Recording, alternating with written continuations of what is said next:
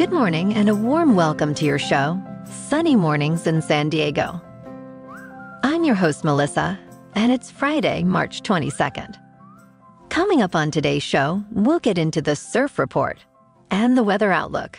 Then we'll jump into some local news and a few interesting happenings in business, tech, and entertainment. But first, you'll be interested to know, 52 years ago, today in 1972, the U.S. Senate approved the Equal Rights Amendment, which stated equality of rights under the law shall not be denied or abridged by the United States or by any state on account of sex. But it failed to be ratified by the requisite majority of 38 states before the deadline. So now you know. And now you know what time it is. It's time for the surf report. Friday at Tourmaline and South San Diego, it's looking fair at 2 to 4 feet until 10 a.m. Then you're gonna have to wait until Saturday morning to ride again. But get out there Saturday because Sunday and Monday looks like a massacre. Best time to ride is dawn patrol with the 4-foot incoming tide when the southwest swell is 2 feet at 16 seconds and the northwest wind is 4 miles per hour. The first high tide Friday will be about 5 feet at 8 a.m., with a -1/2 foot low tide at 3. The nearshore buoy at Scripps in La Jolla reads 64 degrees for the water temperature. It's warming up. Checking out the weather in the San Diego area. This morning, it's cloudy and 55 degrees with no wind. The sunset will take place at 7:02. And it will rise again tomorrow at 6:47. It looks like we're in for mostly clouds today, with a high near 67 and wind of 5 to 10 miles per hour. Tonight, mostly cloudy with a low around 55. Looking ahead in the weather. Saturday brings rain after 11 a.m., turning to showers and possibly a thunderstorm by night. Highs near 63 degrees and lows around 52. Wind could reach 20 miles per hour with gusts up to 25. Sunday sees similar conditions with highs around 60 and a 60% chance of rain. By Monday, expect mostly sunny skies, a high near 62 and a low around 53. Tuesday will be partly sunny with a high near 64. Bonjour, food enthusiasts. This podcast is brought to you by Versailles Cafe and Pastries in Encinitas.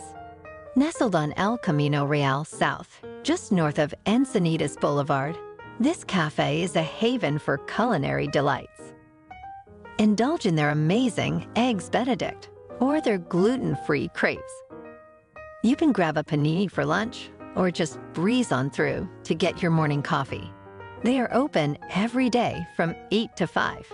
So stop on by and don't forget to tell them Sunny Morning sent you.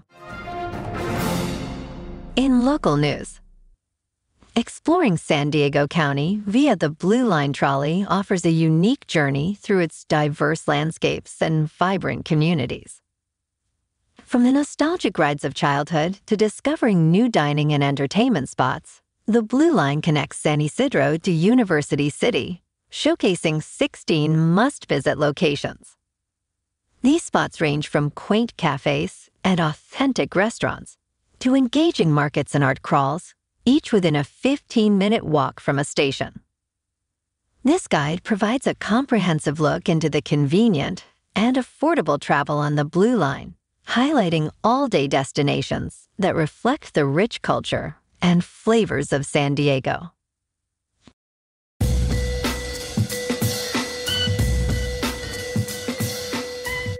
Now on to sports. For our March Madness update. The Oakland Golden Grizzlies, a number 14 seed, achieved a stunning upset over third-seeded Kentucky with an 80-76 victory, igniting the magic of the NCAA tournament. Under the guidance of Coach Greg Camp, celebrating his 40th season and his first tournament win, the team showcased the essence of a Cinderella story. Graduate student Jack Golk, with a spectacular performance of 10 three-pointers contributing to his 32 points, became the night's hero. This victory, marked by resilience and a fearless approach to the game, has etched the Golden Grizzlies into the memories of basketball fans, demonstrating that with determination and teamwork, the underdog can triumph on the grandest stage. Now last night in local sports, the Padres on the road beat the Dodgers 15-11. And the Ducks at home beat the Blackhawks 4-0. Tonight, the Lakers are at home to take on the 76ers. And the Clippers are on the road in Portland to play the Trail Blazers. In top news, a groundbreaking study suggests the existence of a fourth ecotype of killer whale off the California and Oregon coasts, distinct from the known offshore, transients, and resident orcas. This potential new group, observed in 49 individuals across 9 encounters from 1997 to 2021, exhibits unique physical traits, dietary habits, and hunting strategies. Researchers from the University of British Columbia aim to confirm this through DNA analysis and sound recordings. This discovery highlights the orca's diverse behaviors and the possibility of a new orca population in the open ocean, marked by aggressive hunting patterns, including attacks on large marine mammals, and signs of encounters with sharks. In business news, Reddit's IPO success, closing nearly 50% higher on its first trading day, signals a potential resurgence in the IPO market, particularly for technology companies. With shares initially listed at $34, then soaring up to nearly $58, Reddit's performance, alongside Asterolab's successful IPO, suggests growing investor confidence. Experts predict this trend could encourage more companies to consider going public, especially with favorable market conditions such as potential rate cuts. The unique challenges Reddit faces in balancing monetization efforts with its community's expectations highlight the complex dynamics that tech companies navigate when transitioning from private to public entities. In crypto movement, Bitcoin is just over $66,000. Ethereum is at $3,500. And Solana is $179. Moving on to a more local vibe.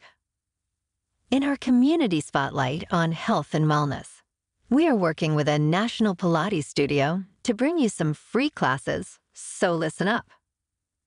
Check out Club Pilates. With several locations in the San Diego area, Pilates presents a comprehensive wellness approach, cultivating strength, reducing tension, and elevating mental well-being. Scientific research affirms its benefits. So now you can check out Club Pilates for a free class, with locations in Encinitas, Solana Beach, Oceanside, La Jolla, and more. Just be sure to tell them Sunny Morning sent you by. And now, back to the show. Let's talk science. In a revolutionary step towards addressing the global insulin crisis, scientists have genetically engineered a cow to produce human insulin in its milk.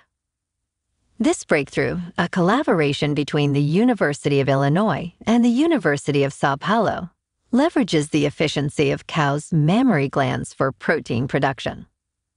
With the potential to drastically reduce insulin shortages and lower medication costs, this method could significantly impact the lives of millions. However, despite this promising development, the journey towards FDA approval and widespread use remains lengthy, highlighting both the innovation's immense potential and the challenges ahead in its implementation. And in entertainment news, a revival of The Boondock Saints is indeed in the works, with Thunder Road, the production house behind John Wick, taking the lead. Norman Reedus and Sean Patrick Flannery are set to reprise their roles, introducing new characters to their vigilante cause. Although the project is currently without a director, Troy Duffy, the original film's creator, is not directing.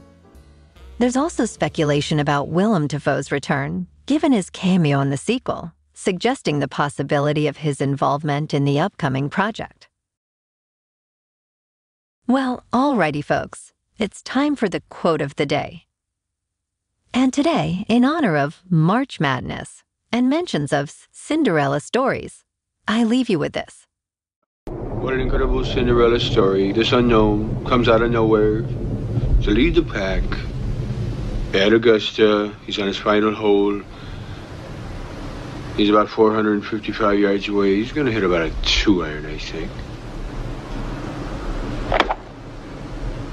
Well, he got all of that. The crowd is standing on its feet here at Augusta. The normally reserved Augusta crowd going wild. For this young Cinderella who's come out of nowhere, he's got about 350 yards left. He's going to hit about a 5-iron, I expect, don't you think? He's got a beautiful backswing. He got all of that one. He's got to be pleased with that. The crowd is just on its feet here. He's a Cinderella boy. Tears in his eyes, I guess, as he lines up this last shot. He's got about 195 yards left, and looks like he's got about an 8-iron. This crowd has gone deathly silent. Cinderella story, out of nowhere. A former greenskeeper now about to become the Masters champion. It looks like I'm a wreck. It's in the hole! It's in the hole! Okay.